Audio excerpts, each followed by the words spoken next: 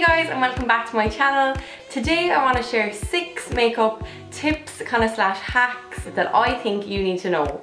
These are things that I've picked up throughout the years, whether it was in my time in MAC or whether it was just when I started watching YouTube and playing with makeup, or even in the last year. They're just things that I've figured out along the way that I think make my life so much easier, make doing my makeup a nicer experience, and just makes everything turn out better in the end. And yeah, I know some of you would probably find these very simple and obvious, but I think for any beginners watching my channel, you will hopefully find them very helpful, and yeah, they'll just make your life easier when it comes to makeup. So let's get right into tip number 1. Tip number 1 is one I have mentioned before, and if you follow me on Snapchat and Instagram as well, you'll definitely have seen me talk about this, and it is wetting your brush when using either a highlighter or a shimmery eyeshadow. This is so key if you like a really highlighted cheekbone, or if you like your eyeshadow to pop. So for instance, if you use shimmery eyeshadows, but you're finding that they're not coming out sparkly enough or glittery enough, or they're not just looking bright enough on your eye, this is what you need to do. You need to wet your brush before you put it on, and it'll intensify the colour. This is just such an easy way to enhance your makeup. I like to use MAC Fix Plus spray for doing this, but you can also just use water. It really doesn't matter, but I would recommend to put it in some sort of a spray bottle like this, but I'm pretty sure you can get these in like a pharmacy or, you know, drugstores over here like Dwayne Reed or any of those ones. And yeah, simply put water in, even though I would recommend this product a lot. It's so good. It's a great setting spray as well, and it's lovely to spray on your skin before you do your makeup, so it's a multi-purpose product. And yeah, I just find this brilliant for wetting my brushes, and it's just convenient. So yeah, that is tip number 1. Tip number 2 is a funny one, but it's honestly something that has made my life so much easier when doing my eye makeup. It's not something I do every day, but for a night out or if I'm in a rush, I will always do this, and it is use tape. Yes, I'm being serious, tape. So what you need to do is cut a little line of tape and put it underneath your lash line, going up towards the top of your brow. It sounds complicated, guys, but it's not.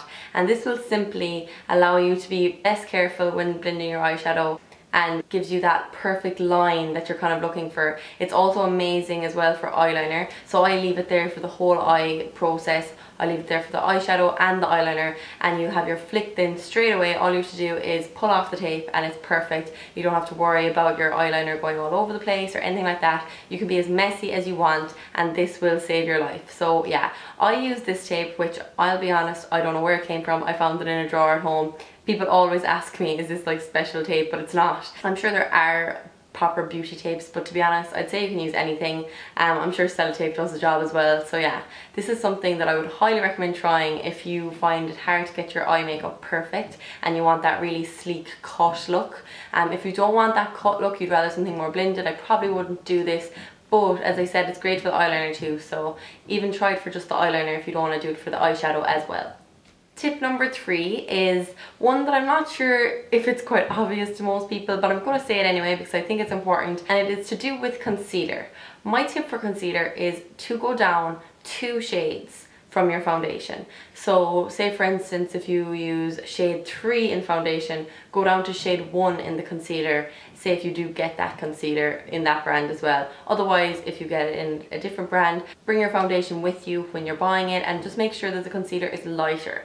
This is great for highlighting and concealing at the same time, so you don't have to buy 2 different products. So for instance, I always buy the lightest concealer in the shop because I'm pale. But say if you are darker than me, you'll just go down 2 shades. Yes, as I said, this will highlight underneath your eye for you. You can use it down your nose, and you won't have to be putting on a concealer and then a highlighter over the product. I really hope this is making sense, but yes, this is just great for doing 2 things in one. It just makes your face look a little bit more structured as well, instead of having the same colour all over. And I know it can be a little bit scary when you put it on first because it looks way lighter than the rest, but I promise you it does blend out, and it blends out really nicely.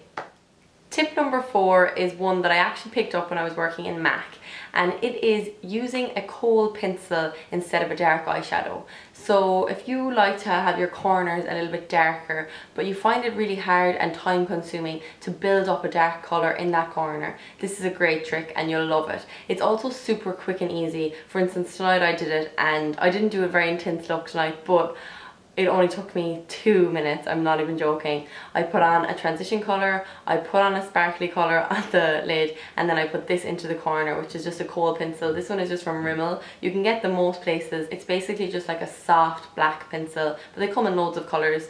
And yeah, I just put a tiny bit of this into the corner of my eye, and then I blended it out with a blending brush, and it honestly took hardly no time whatsoever, and it gave me that dark, deep corner effect without having to build up a dark brown eyeshadow for 10 minutes and blend. It's just really easy and quick if you're someone that likes to run out to work in the morning but still have your eyes looking quite nice. This will be the perfect trick for you. Tip number 5 is to do eyelashes. I actually think I will do a whole different video on eyelashes and how to apply them and what I find the easiest way is.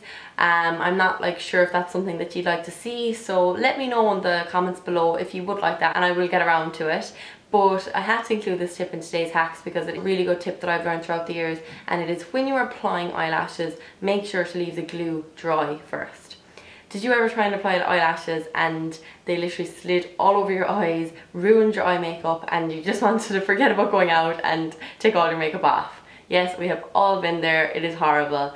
So what you have to do is put the eyelash glue on the eyelash and leave it get tacky. So leave it get to like that kind of gloopy texture, if you know what I mean. That sounds so bad, but anyway, leave it get to that, and when you stick it on your eye then it'll allow you to move it around, but it won't be slidey, and by doing that it'll allow you to stick on the eyelash in place, but it'll also let you wiggle it around and move it into the perfect position, but without being completely slidey and horrible and watery.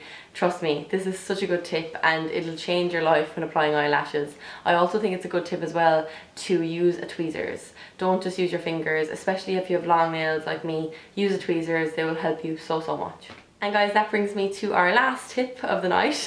It is tip number 6, and it is applying a lip liner all over your lip before your lipstick. If you are someone that finds your lipstick does not last, it comes off after your first meal or your first cup of coffee or whatever else, this is the perfect trick for you. You need to get a lip liner. I know some people think you do not need a lip liner, but you honestly do.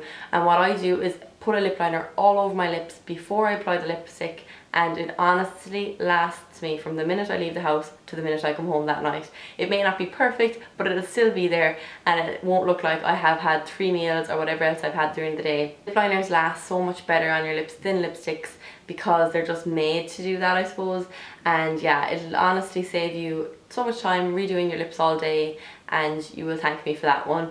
My favourite lip liners are the MAC ones, I'm not gonna lie. They're not that expensive though. They're about €17, but they last you so long if you look after them and don't lose them. But of course you can get lip liners in the drugstore or the chemist or whatever else. I think Rimmel does quite good ones, or L'Oreal. So just try that maybe next time you're having trouble with your lipstick staying on, and I bet you it'll help you out.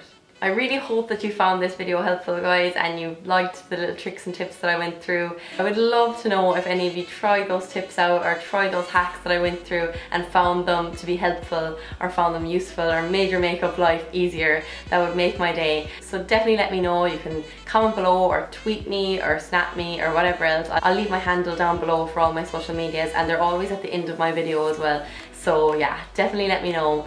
And yeah, as always, if you enjoyed the video, don't forget to give it a big thumbs up and subscribe please to my channel. I would absolutely love that.